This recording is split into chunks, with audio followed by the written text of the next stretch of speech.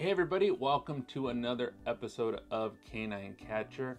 Today's topic is how dangerous is the job of being an animal control officer. So our job is pretty much a dangerous job. We deal with a lot of animals that are aggressive, sick or injured, and talking about just the animals first. So when we're dealing with a sick or injured animal, they don't understand that we're there to help them. A lot of the times they want to bite us and attack us just so they can get away from us, but again, they don't know that we're trying to get them some sort of help. Now, dealing with these situations, it can also vary by location. Sometimes you might have something as simple as a sick cat in the front yard of a house, walk up to it, pick it up, take it to the vet. And then on really crazy scenarios, you do have a dog hit by a car on a major highway where if you're the first one making it there, we're the ones blocking traffic. So we're trying to avoid getting hit by a car.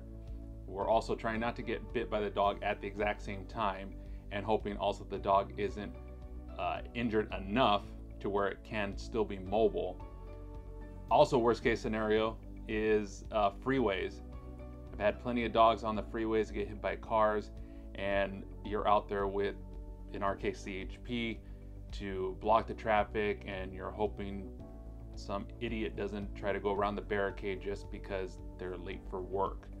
So dealing with the animals alone when they're injured, that gets pretty intense. Again, they don't know that we're there to help them, so they're always trying to attack us and bite us.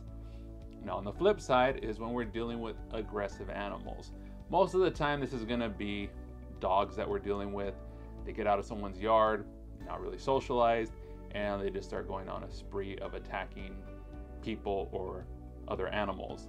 So those situations do get pretty intense. A lot of the times, the police officers are looking at you to try to resolve the situation without them having to step in, and those can be pretty intense.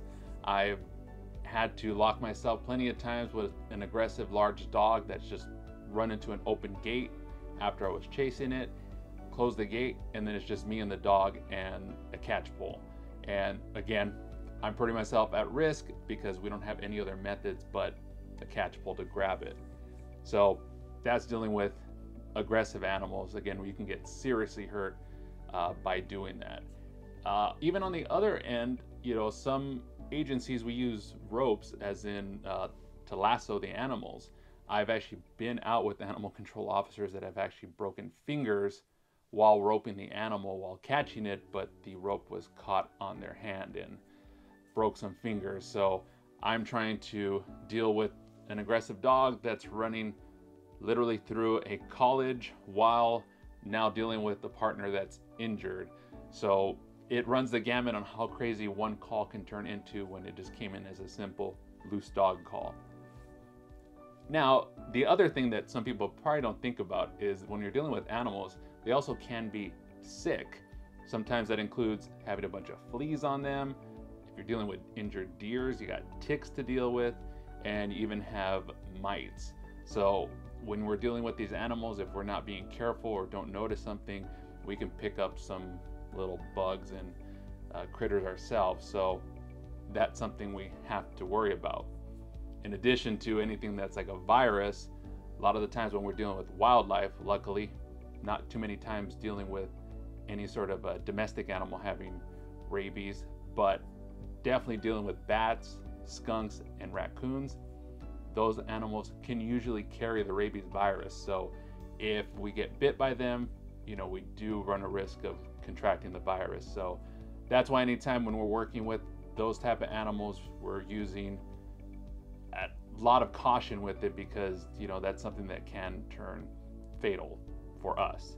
So those are kind of the different aspects of dangerous that we deal with, just dealing with the animals on that category. And then we also have the humans. So we do wear bulletproof vests. Not all agencies, when you see animal control officers, will be wearing those vests. And unfortunately, humans are usually the most dangerous creatures of us all. they don't want us taking their animals. They're ill-informed why we're there, and they would prefer to injure us instead of their animals being taken. Unfortunately, when I did start this business, I didn't wear a bulletproof vest. That was kind of unheard of. And we did have, not myself, up in Northern California, more specifically Sacramento area, there was an animal control officer that was shot and killed with a shotgun through a door. And that situation actually brought up the concept of, is our job dangerous? Before that, you couldn't even have a conversation of our job is dangerous because no one wanted to hear it.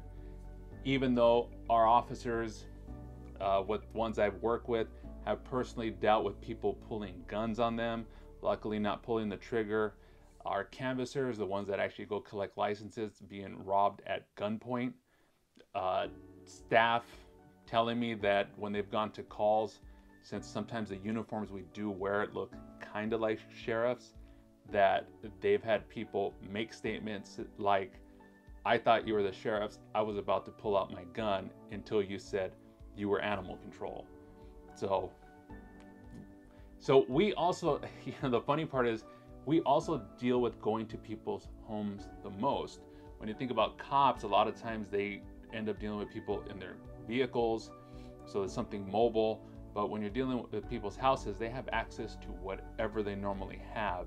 And that's about 99% of our calls are at people's homes to deal with the situation or a problem, which then usually leads to a problem for us.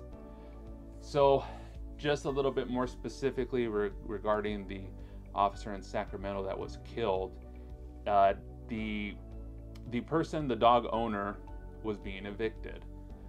The sheriff's department of that area and the loan agent came out, legally evicted him, and left. They contacted animal control to say there's some dogs left behind, please come pick them up tomorrow. The officer went back the next day with the loan officer, just had one door knock, and the owner at night had snuck back in the house and just stood behind the door waiting for someone. Most likely he probably thought the police were coming back to knock on the door, and the second he knocked on the door, he pulled the trigger and of course ended up killing the officer. Now, like I said, that actually brought up a conversation saying, do animal control officers need bulletproof vests? Yes, we deal with a lot of dangerous situations and a lot of dangerous people. I will have public, co-workers that work in different divisions that don't deal with anything with animals ask, like, is a dog really going to shoot you? And then I always have to bring up the story of the officer and other officers that have been killed, and they quickly change their face to go, wow, that is pretty dangerous. And when they think back on how enthusiastic, I'll say, animal owners are with their own pets, a lot of times they would die for their pet, and unfortunately we're the ones in the way. So our job is extremely dangerous, and that's why I wanted to make this specific video regarding if you're trying to get into the industry. Again, when I'm sharing these videos, it's not a way to scare you about it. It is just a reminder that if you're watching this out of just curiosity, that yes, your friendly neighborhood animal control officer is dealing with a lot of crazy scenarios, just as the police and the fire department are on a daily basis. Of course, before I got in this industry, I didn't even know you called animal control for anything. I didn't even know we really existed.